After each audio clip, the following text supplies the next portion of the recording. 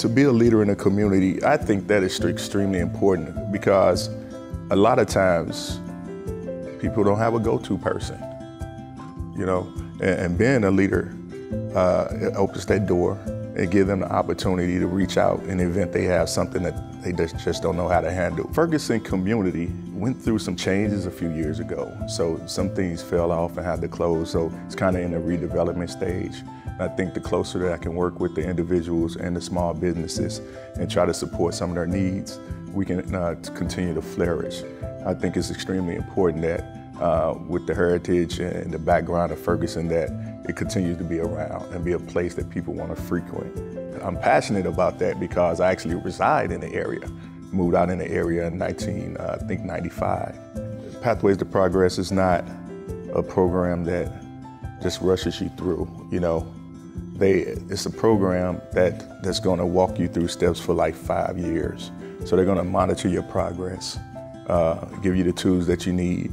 If there's something that they help you with in the past, just going to continue to make sure that you're sustaining in that area.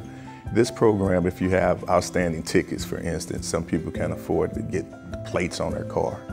They'll have a centralized judge that will help them get the tickets taken care of, help the kids get uniforms, work with them so that they can get, you know, food or energy assistance.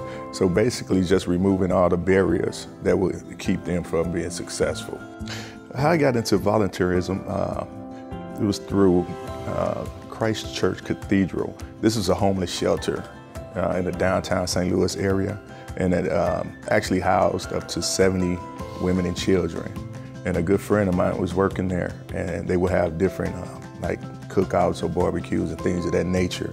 And he would maybe need an extra hand to come out to help feed the children and the families and the different people that would come out. So just being a part of that and, you know, just being a resource for the kids to just toss a ball around, it made me feel like this is something that I should do more often. Deciding to volunteer for the very first time, I would say understand the organization that you're volunteering for, understand the people that you're going to be helping. I think that's extremely important, and if you're going to do it 100%. When it comes to leadership, you have a certain level of responsibility, and you have to own it. I mean, talk the talk, walk the walk. If you say you're going to do something, do it. You're going to follow up. If we can help on any level, we should jump right in and be a part of it, whether it's on ground one or floor 2, all the way at the top. Just be a part of something that's going to help change someone else's life.